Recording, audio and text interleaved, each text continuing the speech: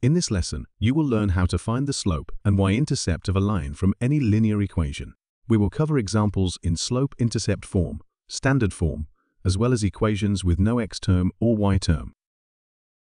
In slope-intercept form, the coefficient of x represents the slope of the line.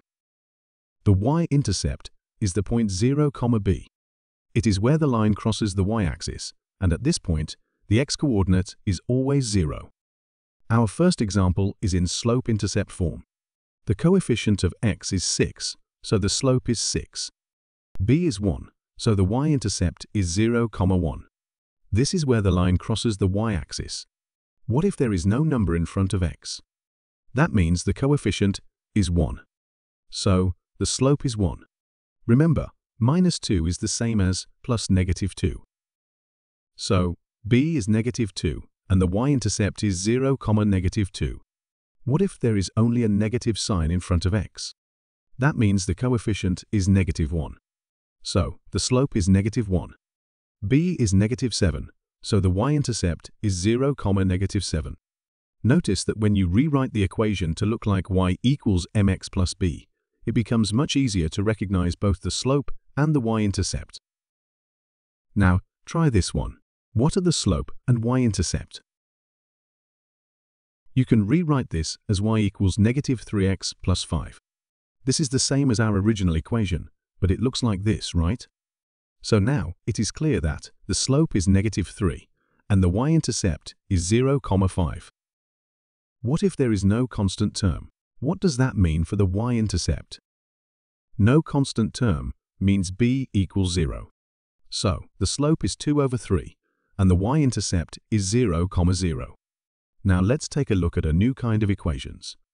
This equation has no x term at all. What does that mean for the slope? Y equals 2 means the value of y is always 2, no matter the value of x. If you graph it, you will see that it is a horizontal line crossing the y-axis at 2. The slope of any horizontal line is 0, because there is no vertical change.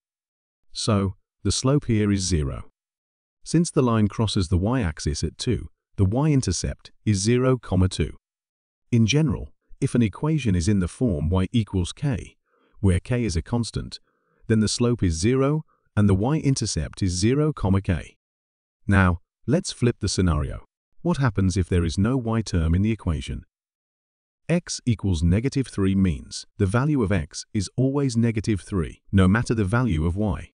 If you graph it, you will see it is a vertical line crossing the x-axis at -3. The slope of any vertical line is undefined, because there is no horizontal change. So, the slope here is undefined. Since the line doesn't cross the y-axis, it has no y-intercept. In general, if an equation is in the form x equals k, where k is a constant, then the slope is undefined, and there is no y-intercept. For more on the slope of vertical and horizontal lines using rise and run, check the link in the description. Now, what if the equation is in standard form? First, convert the standard form to slope-intercept form by isolating y on one side of the equation. Start by subtracting the x term from both sides. On the left side, these cancel out, leaving 2y. On the right side, we get -5x plus 6. We write the x term first, because in slope-intercept form, the x term comes first on the right side of the equation. Then divide both sides by 2 to isolate y. Remember to divide every term. These cancel out, leaving y by itself.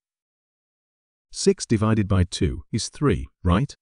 Now, our equation is in slope-intercept form. So, the slope is -5/2. b is 3, so the y-intercept is 0, 3. We are almost done. Pause the video and try our last example. First, rewrite it in slope-intercept form.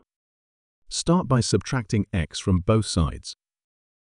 Then, divide both sides by -4. These cancel out, leaving y. The negative signs cancel out, leaving 1/4 x. -8 divided by -4 is 2, right? Now, the equation is in slope-intercept form, and you can see that the slope is 1/4, and the y-intercept is 0, 2. To learn how to graph a linear equation using the slope and y-intercept, check the link in the description. Give it a thumbs up and consider subscribing.